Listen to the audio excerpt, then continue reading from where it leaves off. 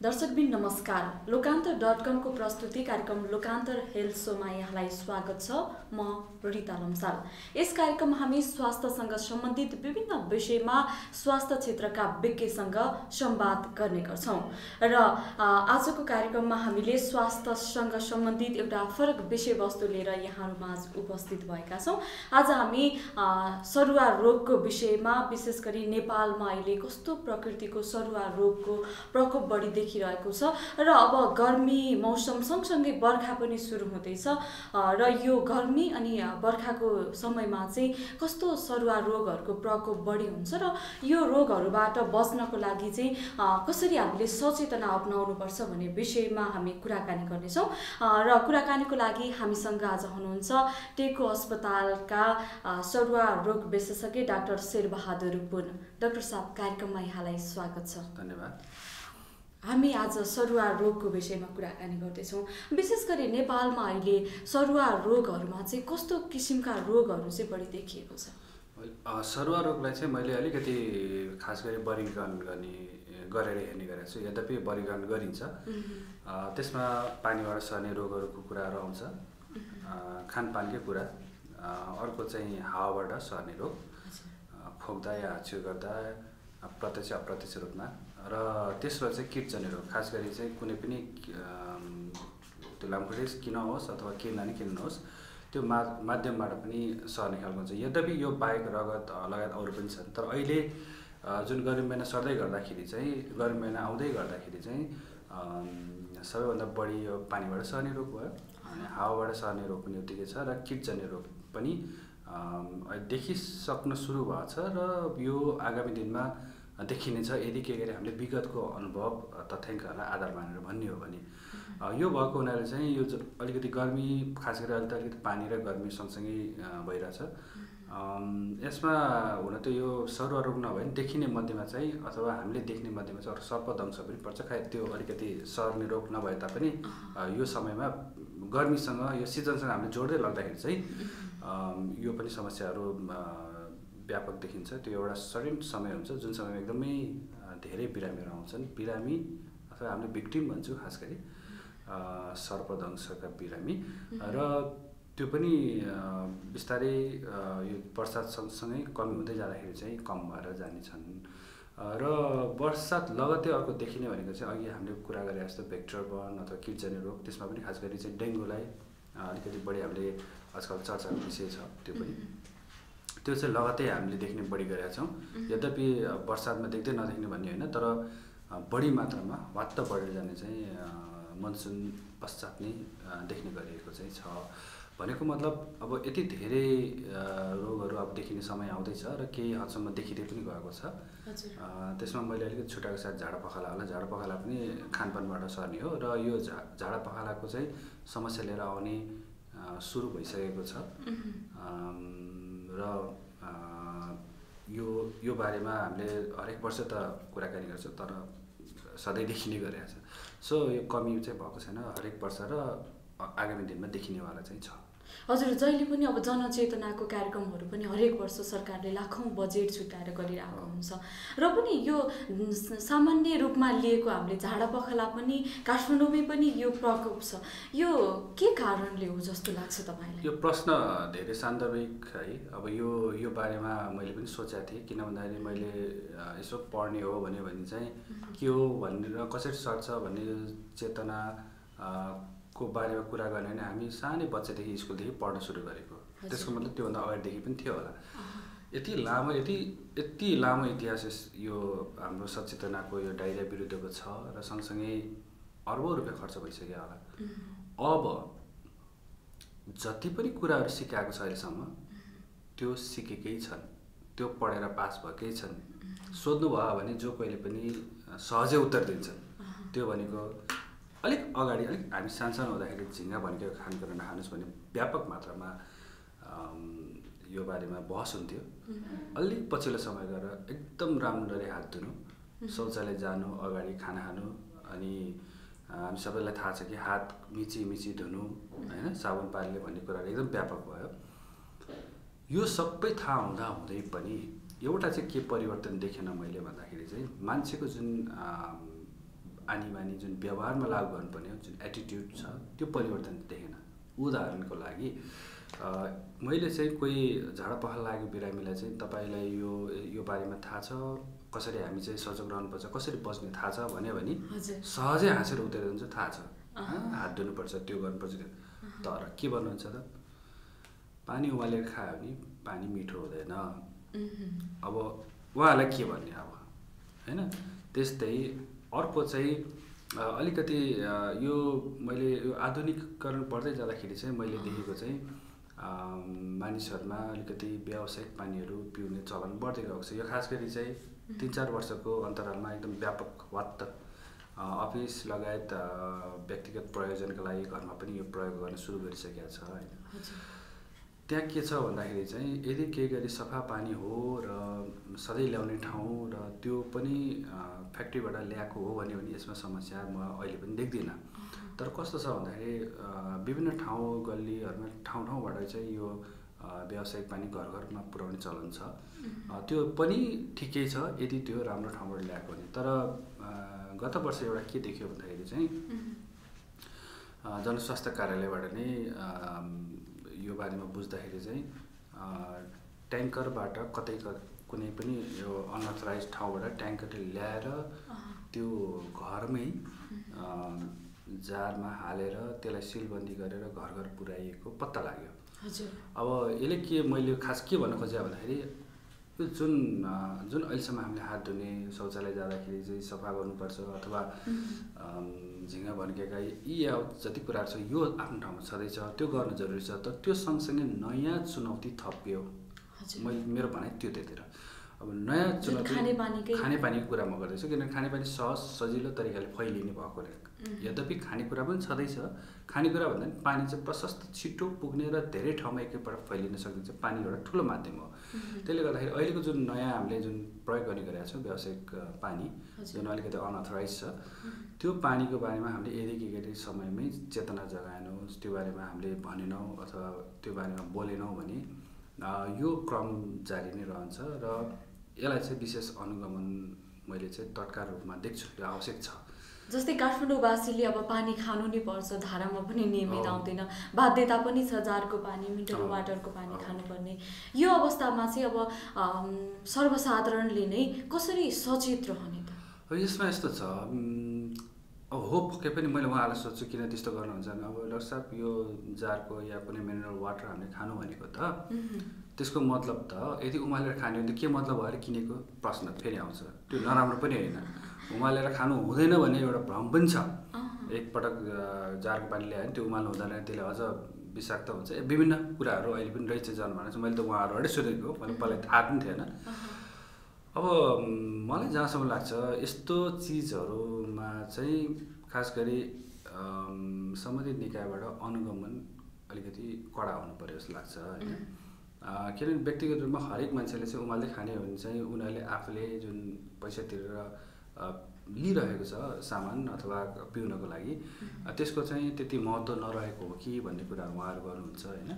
त्यसले गर्दाखेरि चाहिँ समस्या चाहिँ यो व्यावसायिक पानीहरू यो पछिल्लो 2-3 वर्षमा खास गरी मैले यो बारेमा पहिला त म एक्लो बृहस्पति झुट्टा नै थिएँ त्यो बेला, जुन बेला मैले यो कुराहरू विभिन्न लेख मार्फत यो सार्वजनिक गर्दै गर्दाखेरि चाहिँ धेरै ठाउँबाट चाहिँ यो बारेमा त्यति चित्त बुझाएको देखिएको थिएन। तर अहिले अब सरकारी निकायबाट पनि यो बारेमा चेतना अथवा यो बारेमा चाहिँ अलिकति सजग रहेको हुनाले चाहिँ मलाई जहाँसम्म लाग्छ म ठिक थिएँ त्यो बेलामा पनि र अहिले पनि म यो सर्ने तरिकालाई अलिकति सोचिरहेको छु कि अब तपाईँहरू विचार गर्नुहोस्। किनभने यही एउटै पानीबाट अहिले जति पनि नाम लिए जन्डिस भयो, झाडापखाला भयो, टाइफाइड भयो लगायत पानीबाट सर्ने अनगिन्ती जुन रोगहरू छ जुन हामीलाई त्यति थाहा छैन या हामीले त्यति ध्यान दिएको छैनौँ, ती सबैबाट चाहिँ हामी बच्न सक्छौँ। र यो चाहिँ एउटा महत्त्वपूर्ण पाटो हो। गर्मी महिना लाग्दै गर्दा यिनीहरू चाहिँ व्यापक हुने भएको हुनाले हामी सहजै यसलाई चाहिँ नियन्त्रणमा ल्याउन सक्छौँ यदि हामीले ध्यान दियो भने। हजुर, अब यो सरुवा रोगको पनि हाम्रो नेपालको भौगोलिक बनावट अनुसार हिमाल, पहाड, तराईमा फरक फरक किसिमका हुन सक्छ। फरक अवश्य पनि। जस्तै उदाहरणको लागि यदि के तराईतिर हेर्ने हो भने कीटजन्य रोग मैले जुन कुरा गरेँ खास गरी डेङ्गु नै औला अथवा स्क्रब टाइप्सको कुरा होला, यो देखिसकेको छ। उदाहरणलाई मैले सरलाईबाट बिरामी आएको देखिसकेको छु, तर काठमाडौँ या पहाडी इलाकामा यो अलिक पछाडि देख्थेँ मैले। तर यो यस्तो कस्तो छ भन्दाखेरि त्यो केमा भर पर्छ भन्दाखेरि जुन भेक्टर भनेर जसले रोग सार्छ नि, त्यो रोग सार्ने उसको लागि जुन वातावरण कतिको अनुकूल छ भन्नेमा भर पर्छ। तराईमा कति कुराहरू रोगको लागि उपयुक्त हुन्छ, जुन कुरा अलिक पछि फेरि पहाडतिर सजिला पनि हुन्छ। त्यसले गर्दाखेरि अब झाडा पखाला या टाइफाइड जन्डिसहरू चाहिँ लगभग उस्तै नै देखिनु पर्ने हो। यदि हाम्रो त्यो पानीमा नै कसैले चाहिँ सङ्क्रमण गरेको अवस्था छ भने त त्यो ठाउँ हेर्नै पर्ने अवस्था छैन। तर जस्तै मलेरिया या डेङ्गु जति पनि भेक्टरबोर्न डिजिजको कुराहरू आउँछ, त्यो चाहिँ तराईमा अलिक बढी छिटो अथवा उस्तै परे तराईतिर त अझ 12 महिना जस्तो पनि देखिन्छ। अब खालि केमा फरक पर्छ भन्दा कुन बेला अलिकति एपिडेमिक पिक आउँछ भन्ने मात्र, भनेको एकदम हत्त केस बढ्ने र घट्ने मात्र। फाटाफुट्टा आउने चाहिँ तराईतिर सधैँ जस्तो हुन्छ भने पहाडमा चाहिँ एउटा खास विशेष गरेर गर्मी महिना लाग्दै गर्दाखेरि चाहिँ त्यो भेक्टरको लागि उपयुक्त जुन समय हुन्छ त्यो समय हुने बित्तिकै पहाड अथवा उस्तै परे आजकल त अब हिमाली एरियामा पनि देखिन थाल्यो भन्ने कुरा पनि आइरहेछ। यसरी चाहिँ यसको अलिकति प्याटर्न त्यसले गर्दाखेरि फरक पर्ने भनेको मतलब रोग सार्ने जुन प्याटर्न जुन चिज छ भेक्टरै भनौँ, त्यसको लागि उपयुक्त समय आउने बित्तिकै त्यो एरियामा त्यसको व्यापक मात्रामा सक्रियता बढ्छ र रोग फैलाउन मद्दत गर्छ। र यसमा तराई चाहिँ लगभग 12 महिना जस्तो हो भने पहाडी इलाकातिर चाहिँ एउटा समय जुन गर्मी महिना या बर्सातको समय आउँछ त्यो बेला अलिक बढी देखेको हो कि जस्तो लाग्छ मलाई। हजुर, अब यो हरेक वर्ष देखिन्छ अनि जब प्रकोप आउँछ अनि त्यसपछि हतार औषधि वितरण, हतार सरकारी कार्यक्रम सुरु हुन्छ, यसमा चाहिँ सरकारले प्रभावकारी रूपमा कार्य गर्न नसकेको हो, यो तपाईँ के देख्नुहुन्छ यसमा? यो सधैँ मैले भन्दै गरेको पनि हो पहिलेदेखि नै कि हामीले जहाँ देख्यो मात्र होइन, प्रकोपै फैलेपछि मात्रै जाने, देखेपछि मात्रै नि गएको त म कति कुराहरूमा मेरो मतलब त्यस्तो लाग्छ मलाई। मेरो चाहिँ कस्तो छ भन्दाखेरि सोच भने कुन समयदेखि कुन समयसम्म प्रकोप एकदम धेरै हुन्छ त्यो समयलाई जहिले पनि एउटा लक्ष्य पारेर त्योभन्दा केही समय अगाडि नै हामीले त्यो विरुद्धमा अभियान हामी चलायो भने धेरै प्रभावकारी हुन्छ जस्तो लाग्छ। उदाहरणको लागि एउटा कुनै चितवनको रत्ननगर भनौँ या बुटोलको मिलन चोक भनौँ, किनभने मलाई अलिकति ज्ञात छ यस्तो ठाउँबाट बढी आउँछ, त्यस्तै त्यो ठाउँहरूमा बढी मात्रामा यदि केही गरी डेङ्गुहरू फैलिन्छन् भने कुन समय फैलिन्छ त्यो समय फैलिनुभन्दा अगाडि नै हामीले त्यो बारेमा जनचेतना, अहिले अलिकति खुसी लाग्छ केही समय अगाडि यो बारेमा जनचेतना जगाएर भन्ने कुरा आएको छ, त्यो राम्रो कुरा हो। र फैलिसकेपछि मात्र चाहिँ त्यो पाल टाल्न जाने अनि सर्च एन्ड डिस्ट्रोय भन्छ कि त्यो search and destroy, mosquito search and destroy, त्यो वर्डले के देखाउँछ लामखुट्टे खोजेर नष्ट। अब त्यो कति लामखुट्टेलाई खोज्ने, कतिलाई चाहिँ डिस्ट्रोय गर्ने त साध्यै छैन। अब कति उड्छन्, कति अब एकचोटि लामो अन्डा हुन्छ भनेपछि त्यो हुनुभन्दा पनि त्यसको लागि जुन हाम्रो वृद्धि विकास भन्छ म, जुन ब्रिडिङ गर्ने जुन एरियाहरू जुन छ त्यो एरियाले नै हामीले कभरअप गरिदियो भने त त्यसको त सङ्ख्या त हत्तै घट्ने भयो नि त। अनि सुरुवाती समयमा नै त्यस्तो खाल्डाखुल्डीहरू त्यसको लागि उपयुक्त वासस्थानहरू नै हामी बन्द गरिदियो भने त्यो जुन हुनसक्ने सम्भावना हामीले धेरै टर्यो नि त। त बर्खा सुरु हुन लाग्यो होइन, विभिन्न प्रकोपहरू तराई क्षेत्रमा बाढी पहिरो त्यसपछिको प्रकोपहरू हरेक वर्ष हुने गर्छ। अब सरकारले तयारी गर्ने बेला भइसकेको पनि छ होइन, यो अवस्थामा चाहिँ तपाईँ एउटा सरुवा रोग विशेषज्ञ डाक्टर हुनुहुन्छ, सरकारलाई चाहिँ कस्तो सुझाव दिन चाहनुहुन्छ? यो यस्तो छ, अब यो हाम्रो हरेक वर्ष त बाढी त जान्छ तराईमा नै होइन, त्यहाँ विभिन्न फैलिने अब त्यो बेला गर्मी पनि हुन्छ, अब फेरि लामखुट्टेको सिजन सुरु हुन थाल्छ। त्यो भएको हुनाले त्यो हाम्रो जुन विगतका जुन समस्याहरू जुन बढी मात्रामा देखियो त्यसलाई 1 by 1 केलाएर कसलाई प्रायोरिटीमा राख्ने भन्ने कुराहरू चाहिँ गर्दै त्यहाँको खास गरी सरकार आफैले के पनि गर्दैन। म एउटा अर्को कुरा के भन्छु भने स्थानीय आफू पनि यो बारेमा सचेत हुनु पर्यो, किनभने सरकारसँग अब धेरै सीमित स्रोत साधनहरू छ होइन, त्यो कारणले गर्दाखेरि उहाँहरू आफै पनि अलिकति टोल सुधार जसरी अहिले विभिन्न गठन गरे हुन्छ, जस्तै आमा समूह लगायत यस्तै विभिन्न नामहरूले एउटा समूह गठन भएको जस्तै एउटा चाहिँ स्वास्थ्य समूह भने खडा गरिदिनुहोस्, ताकि जुन ठाउँमा चाहिँ बढी मात्रामा अब डेङ्गुको कुरा होला अथवा अरू कुनै झाडापखालाको कुरा होला, यदि त्यो बढी मात्रामा छ भने गत वर्ष विगतमा के देखिएको थियो त्यो देखिने सम्बन्ध दूरी सम्बन्ध रह्यो। यदि त्यस्तो रह्यो भने कुन कसलाई प्रायोरिटी दिने, कुन समयमा बढी मात्रामा आउँछ भनेर बरु सम्बन्धित निकाय त्यहाँ छेउछाउमा जिल्ला स्वास्थ्य कार्यालयहरू होला उनीहरूसँग समन्वय गरेर तर त्यहीँकै स्थानीयहरू चाहिँ मिलेर यदि केही गरी त्यो खालको जनचेतना जगायो भने मलाई जहाँसम्म लाग्छ यसले चाहिँ बढी प्रभावकारी भूमिका खेल्छ जस्तो लाग्छ। अब गर्मी मौसम नै सुरु हुँदै गर्दाखेरि यो अब सचेतना अपनाउने बेला भइसकेको छ होइन। अब तराई पहाड अनि हिमालका क्षेत्रहरूमा अब यो बर्खामा सरुवा रोगहरू चाहिँ सङ्क्रमण फैलन नदिनलाई चाहिँ के गर्नुपर्छ? यसमा त अब बचाउका पूर्व तयारीहरूलाई भन्ने कुराहरू आउँछ। अब त्यसमा हामीले रोगको बारेमा अलिकति जानकारी लिनु पर्यो, कुन कुन रोगहरू त्यो ठाउँमा फैलिन्छ र त्योबाट बच्ने तरिकाहरू थाहा पाउनु पर्यो। यदि त्यसमा हामीले ध्यान, तर त्यसको लागि चाहिँ विभिन्न प्रचारहरू आवश्यक छ। हुनसक्छ मिडिया एउटा सबभन्दा लिडिङ रोल खेल्न सक्छ यसमा। एकचोटि नसुन्न, दुईचोटि नसुन्न, हरेकचोटि बजाइदिनुहोस्, त्यसपछि उसको कान भरिन्छ। उदाहरणको लागि पहिला जीवन जल कसरी बनाउने भन्ने रेडियोमा हामी सानोमा सुन्थ्यौँ। त्यो सुन्दा यतिचोटि कति मिनटमा बजाइदिन्थ्यो कि त्यो कन्ठै हुन्थ्यो भनेर चाहिँ एउटा त्यस्तो पनि हुनु पऱ्यो जसले गर्दाखेरि त्यो बारेमा हामीले ध्यान दिनुपर्ने हुन्छ र प्रचार नै सबभन्दा महत्त्वपूर्ण होला जस्तो लाग्छ। र यसमा मैले अघि भने जस्तै सरकारी पक्षको मात्र हामीले आश नगरौँ।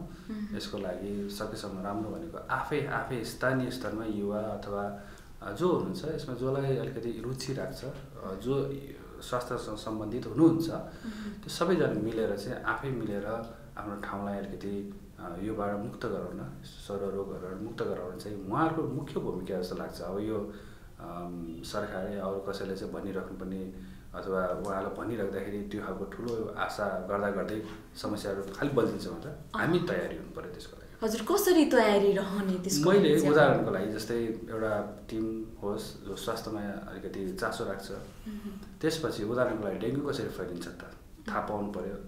पानी कतै त्यो जम्ने ठाउँहरू छ कि अथवा त्यो वातावरण हामीले कतै बनाइदिई पो रहेछ कि लामखुट्टेको लागि होइन, त्यो बारेमा चाहिँ सम्बन्धित स्थानीयहरूलाई चाहिँ हामीले जागृत भन्छौँ, त्यो जागृत गर्नु पर्यो। त्यस्तै झाडापखालाको कुरा जब आउँछ त्यसमा अब हामीले पूर्व तयारी जस्तै कसैले झाडापखाला आए कहाँ लगेर चाहिँ हामीले उपचार गर्ने, त्यो ठाउँ कति सहज हुनसक्छ, को यसमा चाहिँ संलग्न हुनसक्छ र यो हुनै नदिनको लागि चाहिँ हामीले कसरी आफ्नो पूर्व सुरक्षाहरू अपनाउने। उदाहरणको लागि पानी उमालेर खानुपर्ने हो कि अथवा पानी कतैबाट ल्याएको छ त्यसको स्रोत थाहा पाउने हो कि अथवा एकजनालाई कसैलाई मात्र पनि झाडापखाला लागेको छ भने त्योबाट अरू नफैलियोस् भन्नलाई अरू के गर्न सक्छ, विज्ञहरूसँग सल्लाह लिएर त्यो बारेमा छलफल अगाडि बढाउने हो कि यसरी चाहिँ अलिकति त्यसलाई 1 by 1 नै भन्छु। यो रोग अनुसारको जुन अगाडि पछाडि आउँछ, किनभने सबभन्दा पछाडि सायद मलाई लामखुट्टेबाट टोक्यो भने डेङ्गु नै अलिक पछि अक्टोबर नोभेम्बरतिर बढी देखिन्छ। त्योभन्दा अगाडि चाहिँ धेरै मात्रामा पानीजन्य रोगहरू नै हुन्छ। र एउटा कुरा नछुटा, त्यो बेलामा फ्लूको सिजन पनि हुन्छ। फ्लूलाई त्यो बेलामा हाम्रो यदि अनुभव साटासाट गर्ने हो भने त गत वर्ष सायद मलाई जहाँसम्म लाग्छ 15-16 जना मर्यो भन्ने कुरा सार्वजनिक भएको छ। र यो पनि एउटा ठुलो समस्या हो। त्यो हावाबाट सर्ने भएको हुनाले नेपालको कुनै पनि ठाउँमा कुनै पनि समयमा प्रकोप महामारी फैलिन सक्छ, यो त हामी जनजाएको छ।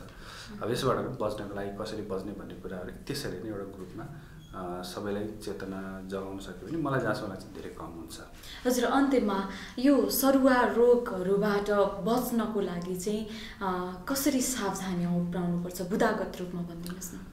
यो सर्ने तरिकामा भर पर्छ। भनेको मतलब हावाबाट सर्ने फ्लूको कुरा हो, जुन रुगाखोकी जस्तो देखिने छ भने हावाबाट नसर्नको लागि, हावाबाट सर्ने जुन हामीले रोक्नको लागि चाहिँ सङ्क्रमितसँग धेरै समय नरहने होइन, बाहिर सार्वजनिक स्थलहरूमा गइयो भने हाम्रो हातलाई नाक मुख आँखामा सकेसम्म घरिघरि नलाग्ने, सङ्क्रमित व्यक्तिले हाँच्यु गर्दाखेरि बाहुलीले छोपेर मात्र हाँच्यु गर्ने ताकि अरूले नसरोस्। त्यस्तै सङ्क्रमित व्यक्ति घरमा हुनुहुन्छ भने अरू परिवारको सदस्य खास गरी चाहिँ ज्येष्ठ नागरिक र बालबालिका उहाँहरूले नसरोस्, किन भन्दा उहाँहरूमा यो कडा रूपमा प्रस्तुत हुनसक्छ। त्यस्तै दीर्घ रोगी खास गरी दमका बिरामीहरूलाई पनि कडा हुने भएको र अलिकति छुट्टै बस्नु पर्यो, खास गरी हप्ता 10 दिनसम्म। र अर्को चाहिँ अब यदि केही गरी कोही पहिलेदेखि रोगी हो भने हामीले भ्याक्सिन पनि लाउन सकिन्छ। त्यो भ्याक्सिन छ, यद्यपि त्यसको 100% नहोला बचाउ, तर त्यसले धेरै हदसम्म आइसियु भेन्टिलेटरसम्म जाने समस्या हुन सक्ने सम्भावना रोक्दछ। भने पानीको त अब कुरा आइहाल्यो, हामीले उमालेर खाँदा सबभन्दा राम्रो हुन्छ। हामी अल्छी नगरौँ, उमाल्दाखेरि चाहिँ मिठो हुँदैन नभनौँ, र जारको पानी किन्दाखेरि विशेष सावधानी अपनाऊ। खानै नहुने होइन, खानै मिल्छ, तर सावधानीपूर्वक हामीले खाउँ। मेन त त्यही नै हो। र किटजनीबाट गर्नलाई अघि हामीले भने जस्तै त्यसको लागि वातावरण नै सिर्जना गर्नु। एउटा स्क्रब टाइफस अलिकति छुट्याएको छ। स्क्रब टाइफस मुसामा देखिने एक प्रकारको किना जसलाई हामीले माइट भन्ने गर्छौँ, त्यो हो। त्यसको मतलब चाहिँ मुसाको जनसङ्ख्या जहाँ बढी छ त्यो देखिन्छ, र त्यो जानी मान्छेलाई टोक्ने होइन, एक्सिडेन्टल हो हामी कहाँ। त्यो भएकोले जहाँ बढी मुसाहरू छ त्यहाँ त्यो किर्ना माइट खसिरा या कतै बसिरा हुन्छ। त्यो भयो भने त्यसको मतलब चाहिँ हाम्रो मुसालाई हामीले रोक्नको लागि त्यो वातावरण दिनु भएन भने खानेकुरा नजिक राख्नु भएन, फोहोरहरू हुनु भएन, झाडी होइन यिनीहरू हुनु भएन। यो कुराहरू चाहिँ सफा राख्नुपर्ने हुन्छ। र यदि कुनै ठाउँमा स्क्रब टाइफस फैलिसकेको अवस्था छ र ज्वरो एकदमै कडा आएको छ भने तुरन्त स्वास्थ्य चौकीमा गएर सल्लाह लिएर औषधि खाने। किन भन्दाखेरि एउटा सामान्य औषधि खाँदाखेरि पनि यो 48 घण्टाभित्रमा ज्वरो चाहिँ हराएर जान्छ। यो हामीले बुझ्नु जरुरी छ। हजुर, कार्यक्रममा आइदिनु भयो, समय र संवादको लागि यहाँलाई धन्यवाद। धन्यवाद। दर्शकबिन, आजको कार्यक्रममा हामीले सरुवा रोग विशेषज्ञ डाक्टर शेरबहादुर पुनसँग सरुवा रोगको विषयमा कुराकानी गर्यौं। आगामी दिनमा स्वास्थ्य क्षेत्रका विभिन्न विषयमा स्वास्थ्य क्षेत्रका विज्ञसँग संवाद लिएर उपस्थित हुनेछौँ। त्यतिबेलासम्मका लागि बिदा दिनुहोस्। नमस्कार।